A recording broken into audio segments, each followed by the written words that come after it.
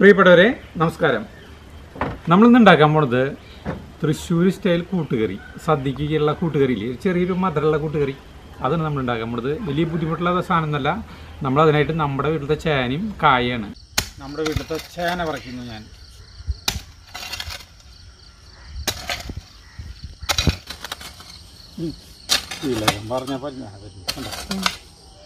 എവിടെ ഡോളർ അവിടെ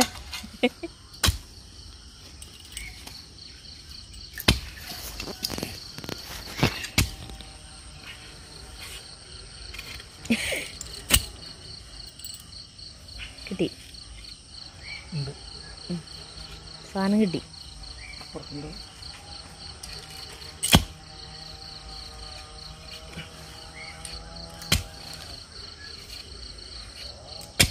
ഇത്രക്ക് താഴ്ചയുണ്ടായിരുന്നു ഈ സാധനം.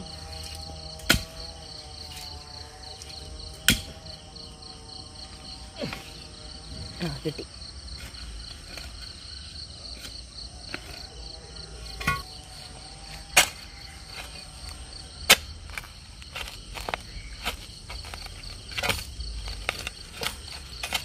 നമ്മുടെ ചേന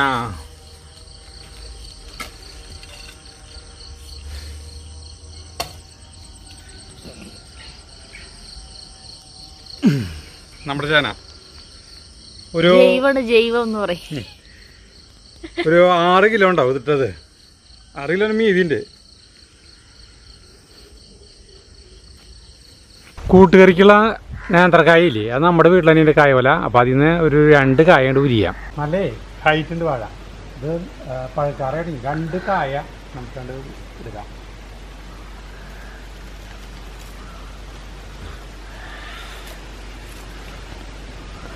രണ്ട് സൂപ്പർ നേന്ത്രക്കായ. നമ്മൾ കായ ഉരിഞ്ഞു. ചേനയുടെ ഒരു കഷ്ണം കേട്ടോ, നമ്മുടെ വീട്ടിലത്തെ ചേനയുടെ കഷ്ണം. ഇനി ഇത് നമ്മൾ ഈ കായ തൊലി അടക്കണ്ടില്ല, തൊലി നമ്മൾ കളയും.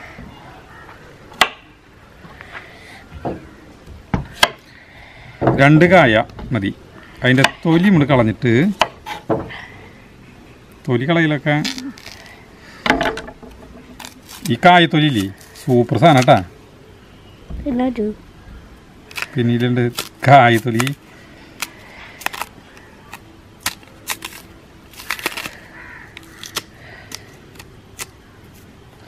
ചേന ഒരു സ്വല്പം കൂടുതലെടുക്കും കേട്ടോ. നമ്മളിതിൻ്റെ തൊലി കളഞ്ഞു. ഇത് കഷ്ണങ്ങളാക്കാൻ പോണ്. കഷ്ണങ്ങൾ എന്ന് പറഞ്ഞു കഴിഞ്ഞാൽ ശരിക്കും സെൻറ്റർ മുറിച്ചിട്ട് നാലാക്കിയിട്ടാണ്. കണ്ടോ, ഇത്രയ്ക്ക് പോകുന്ന കഷ്ണങ്ങൾ.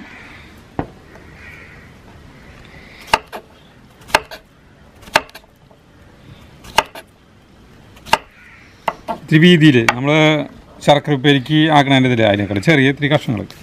നമ്മൾ കായ അരിഞ്ഞു. അത് നമുക്ക് ഈ വെള്ളത്തിലിടാം. നമ്മൾ ചേന ഇതേപോലെ തന്നെ കഷ്ണങ്ങളാക്കണം കേട്ടോ. ചേന ഇതേപോലെ കഷ്ണങ്ങൾ.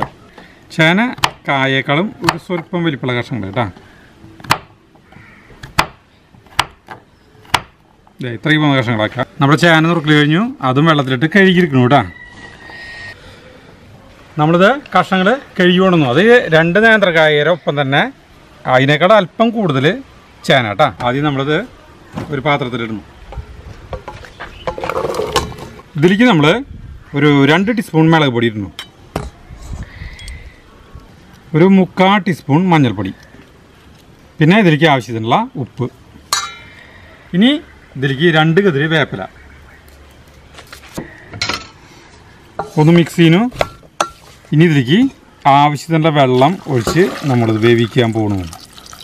നമ്മളിതൊന്ന് ഇളക്കിയിട്ട് ഇനി അടുപ്പത്ത് വയ്ക്കണം.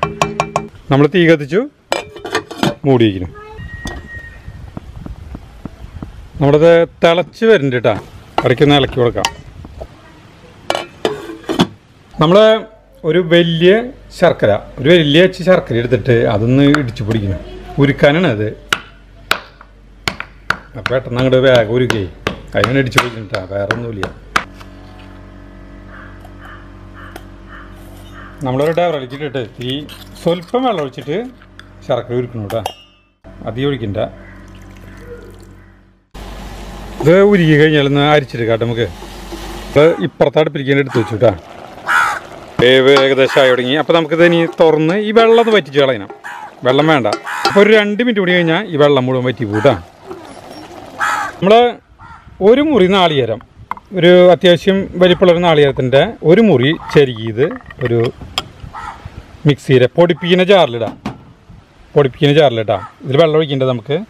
ഇതിലേക്ക് ഒരു 3/4 ടീസ്പൂണോളം ഈ കുഞ്ഞ് ജീരകല്ലേ, പെരുംജീരകമല്ല കേട്ടോ, ജീരകം, അതിടാം. ഇതൊന്ന് പൊടിച്ചു കൊണ്ടുവരാം. പൊടിച്ച് നമ്മൾ മിക്സിയിൽ ഇത് പൊടിച്ചു കൊണ്ടു കേട്ടോ. കണ്ട ഇങ്ങനെ പൊടിച്ചു കൊണ്ടുവരണം. ഇതിലത്തെ വെള്ളം ഇങ്ങനെ പറ്റി കണ്ട ഇതേപോലെ മതി. അപ്പോൾ ഇതിൻ്റെ ഉപ്പൊക്കെ നമ്മൾ കറക്റ്റാണ് നോക്കാം, വേവ് കറക്റ്റ് നോക്കാം. ഇനി ഇതിലേക്ക് നമ്മൾ ശർക്കര നീരില്ലേ, അത് അരിച്ചത് ഒഴിക്കുക.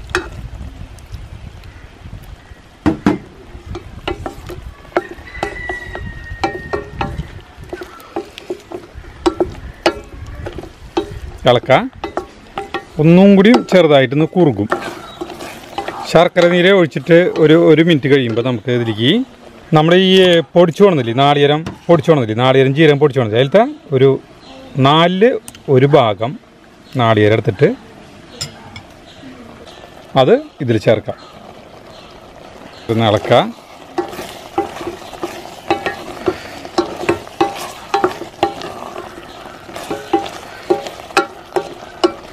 ഈ സമയത്ത് നമുക്ക് മധുരമൊക്കെ നോക്കാം കേട്ടോ. അതിൻ്റെ കറക്റ്റ് മധുരമല്ലേ എന്നൊക്കെ നോക്കാം.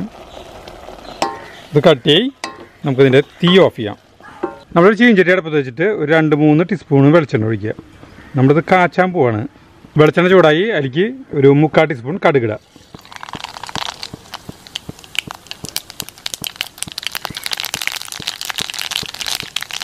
കടുക് പൊട്ടിക്കഴിഞ്ഞു അതിലേക്ക് ഒരു കതിരി വേപ്പില, പിന്നെ ഒരു 2-3 വറ്റൽമുളക്. ഇത് മൂത്ത് കഴിയുമ്പോൾ നമ്മളിതിലേക്ക് നാളികേരം അരച്ചില്ലേ, അതിരിക്കുക.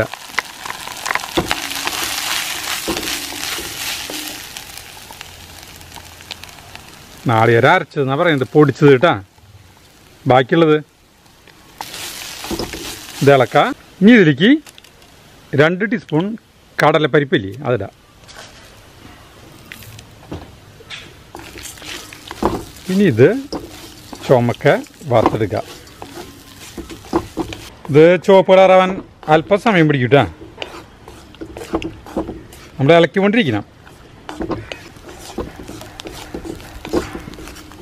കളർ മാറി തുടങ്ങി. ഇതിപ്പോൾ കളറായി. നമുക്ക് ഇതിൻ്റെ തീ ഓഫ് ചെയ്യാം. തീ ഓഫ് ചെയ്തിട്ട് ഇതിലേക്ക് നമുക്ക് ഒരു 1/2 ടീസ്പൂൺ കുരുമുളക് പൊടി ചേർക്കാം. എന്നിട്ടൊന്ന് ഇളക്കണു. ഇനി ഈ കൂട്ട് നമ്മൾ കൂട്ടുകറിയിലേക്ക് ചേർക്കാൻ പോകണം കേട്ടോ. നമ്മുടെ കൂട്ടുകറിയിലേക്ക് ഇത് ചേർക്കണം കേട്ടോ.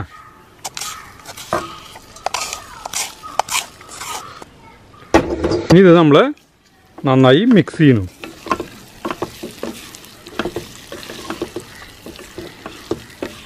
തീയൊന്നും കത്തിക്കണ്ട കേട്ടോ. നീ ഒന്നും ചെയ്യണ്ട,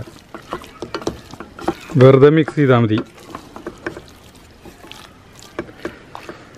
നമ്മുടെ കൂട്ടുകറി റെഡി ആയിട്ടാണ്. ഇനി നമ്മളിത് ടേസ്റ്റ് ചെയ്യാൻ പോകണം. അങ്ങനെ നമ്മൾ നമ്മുടെ കൂട്ടുകറി ടേസ്റ്റ് ചെയ്യാൻ പോകണം.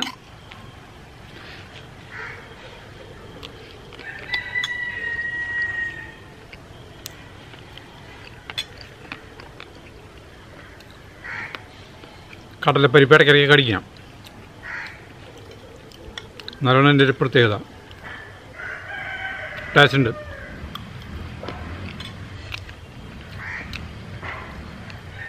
മധുരമൊക്കെ ഞാൻ പറഞ്ഞില്ലേ, ആ കായും ചേനയും എന്ത് കഴിഞ്ഞിട്ട് നമ്മൾ മധുരം ചേർക്കില്ലേ, അപ്പോൾ കറക്റ്റായിട്ട് നോക്കാം.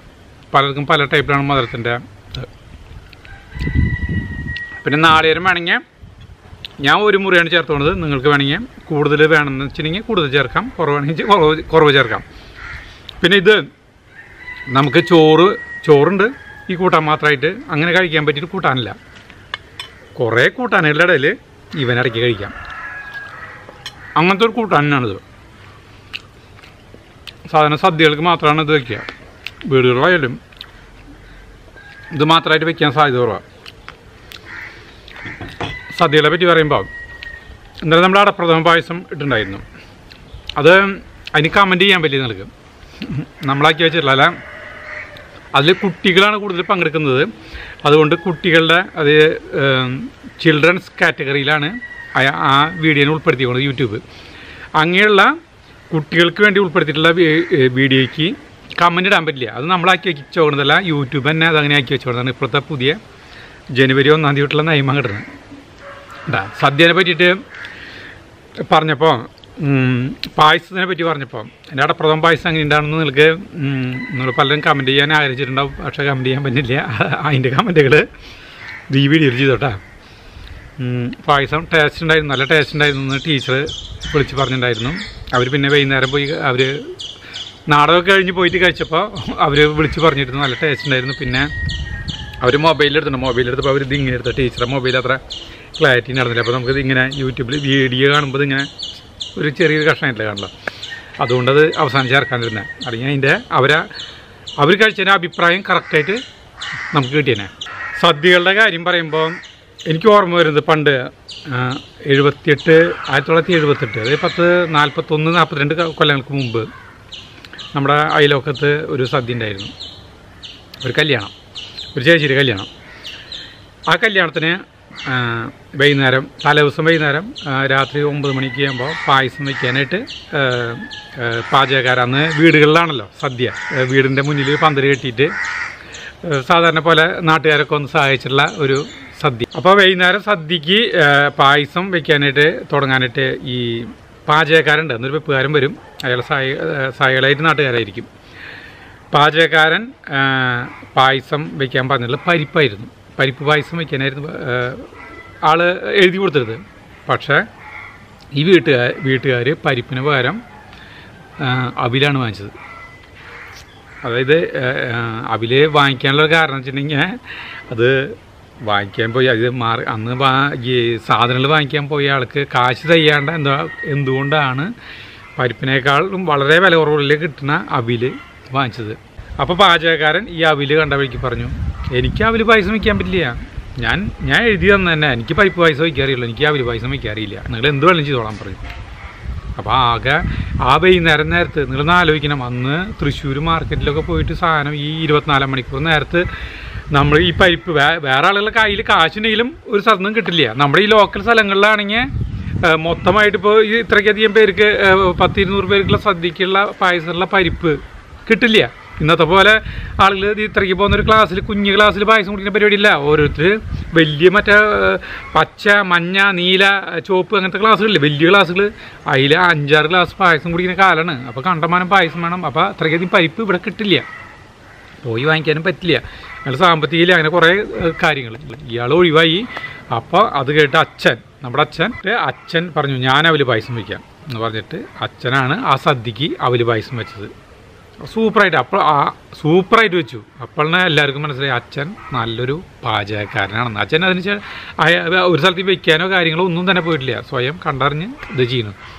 അപ്പോൾ അച്ഛന് നല്ല കൈപ്പുണ്യം ഉണ്ടായിരുന്നു വയ്ക്കാനായിട്ട്, പാചകം ചെയ്യാനായിട്ട്. നമ്മൾ ചില കാര്യങ്ങൾ ചില സ്ഥലങ്ങളിൽ പൈസ ചെയ്യാണ്ട് പോയിട്ടുള്ള പല സന്ദർഭങ്ങളുണ്ടാവും. എൻ്റെ ഓർമ്മയിൽ എനിക്കൊരു 5-6 വയസ്സുള്ള പ്രായമുള്ള ടൈമിൽ, ആ സമയത്ത് നമ്മൾ ഈ മൂട് കീറിയ ട്രൗസർ ബാക്കിൽ മറ്റേ വെട്ട് തുണി കണ്ടം വെച്ച് തുന്നി നടക്കുന്ന കാലം. അപ്പോൾ തൃശ്ശൂർ ഈ അമ്മേരൊപ്പം തുണി എടുക്കാൻ പോയി എന്ന് പറഞ്ഞിട്ടുണ്ടെങ്കിൽ അച്ഛനൊരു ഷർട്ട്, പിന്നെ വല്ല അമ്മയ്ക്കൊരു മലമലമുണ്ട്, അങ്ങനത്തെ 3-4-5 ഐറ്റംസുകളാണ് എടുക്കുന്നത്. കുറ്റി ചാക്കുവിൻ്റെ കടയായിരുന്നു എൻ്റെ ഓർമ്മ, നമ്മുടെ പോസ്റ്റ് ഓഫീസ് റോഡിൽ. അപ്പോൾ അമ്മേരൊപ്പം ഞാൻ പോയി. അമ്മേരൊപ്പം പോയിപ്പോൾ അമ്മ തുണി എടുത്തു. അപ്പോൾ എനിക്ക് ഒരു ട്രൗസറിൻ്റെ തുണി എടുക്കാമെന്ന് പറഞ്ഞിട്ടാണ് അമ്മ ചെയ്തത്. അമ്മയ്ക്ക് ഈ കണക്കും കാര്യങ്ങളൊന്നും അറിയില്ല, അമ്മ എഴുത്തും വായനയോ അല്ലെങ്കിൽ ഒന്നും അറിയില്ല, അമ്മ പഠിച്ചിട്ടില്ല. അപ്പോൾ അവിടെ വെച്ച് തുണി എടുത്ത് കഴിഞ്ഞിട്ട് പൈസ കൊടുക്കേണ്ട ടൈമായിപ്പോൾ കാശ് തന്നില്ല. കാശ് അമ്മ വിചാരിച്ചേക്കാളും കൂടുതലായി പൈസ. അപ്പോൾ പൈസ ചെയ്യാണ്ടായപ്പോൾ അമ്മ എന്നോട് പറഞ്ഞു, മോൻ്റെ ട്രൗസർ നമുക്ക് പിന്നെടുക്കാം, ബാക്കിയുള്ളത് പിന്നെ അത്യാവശ്യമാണ് വീട്ടിലേക്ക്. അതുകൊണ്ട് അപ്പോൾ ഞാൻ സമ്മതിച്ചു. ട്രൗസർ. അങ്ങനെ എൻ്റെ ട്രൗസറിൻ്റെ തുണി അവിടെ മാറ്റി വെച്ചു. അപ്പോൾ നമുക്ക് ഇപ്പോഴും ഓർമ്മയുണ്ട് ആ പൈസ ചെയ്യാണ്ട് വന്നിട്ട് ആ തുണിക്കട കാഷ്യറിൻ്റെ പൈസ കൊടുക്കുമ്പോഴുള്ള അമ്മേരെ ദയനീയഭാവം. അത് കഴിഞ്ഞിട്ട് ഞങ്ങൾ തുണിയെടുത്ത് പുറത്തേക്ക് ഇറങ്ങിയപ്പോൾ അമ്മ എന്നെയും കൊണ്ടിട്ട് തൃശ്ശൂർ രാധാകൃഷ്ണ ഹോട്ടലുണ്ട്, നമ്മുടെ മസാല ഹോട്ടൽ, ഫേമസ് ആയിട്ടുള്ള മസാല ദോശ ഹോട്ടൽ. അവിടേക്ക് എന്നെ കൊണ്ടുപോയിട്ട് എനിക്ക് മസാല ദോശയും പാലും വെള്ളം വാങ്ങിച്ചു തന്നു അമ്മ. ഞാൻ ആദ്യമായിട്ട് മസാല ദോശ കഴിക്കുന്നത്, രാധാകൃഷ്ണ ഹോട്ടലത്തെ മസാല ദോശ കഴിക്കുന്നത് ആദ്യമായിട്ട് അവിടെ വെച്ചിട്ടാണ്. അപ്പോൾ അമ്മയ്ക്ക് വാങ്ങിക്കാൻ കാശില്ല. അമ്മ ഒരു പാലും വെള്ളം, പിന്നെ അമ്മ എൻ്റെ അടുത്ത് നിന്നിട്ട് എൻ്റെ മസാല ദോശ നിന്ന് അതായത് ആ ദോശയുടെ സൈഡിൽ നിന്ന് 2 ഇത് പൊട്ടിച്ച് തിന്നു. പിന്നെ അമ്മയുടെ കയ്യിൽ ബസ് ഒരിക്കലുള്ള കാശുള്ളൂ. അപ്പോൾ അങ്ങനെ ആ മസാല ദോശ തിന്ന് ആ പാലും വെള്ളം കുടിച്ചിട്ട് ഞാനും അമ്മയും ഇങ്ങോട്ട് പോന്നു. അങ്ങനെ പൈസ ചെയ്യാത്ത ഒരു കാര്യം, അങ്ങനെ പൈസ ചെയ്യാത്ത ഒരു സദ്യ, അങ്ങനെ പല പല ഓർമ്മകൾ. സദ്യ എന്ന് പറയുമ്പോൾ ചില ഓർമ്മകൾ വരില്ല നമുക്ക്. അപ്പോൾ നിങ്ങൾ ഈ കൂട്ടുകറി നിങ്ങളെല്ലാവരും ഉണ്ടാക്കി നോക്കുക. അപ്പോൾ നമുക്ക് അടുത്ത വീഡിയോയിൽ കാണുന്നവരെ നന്ദി, നമസ്കാരം.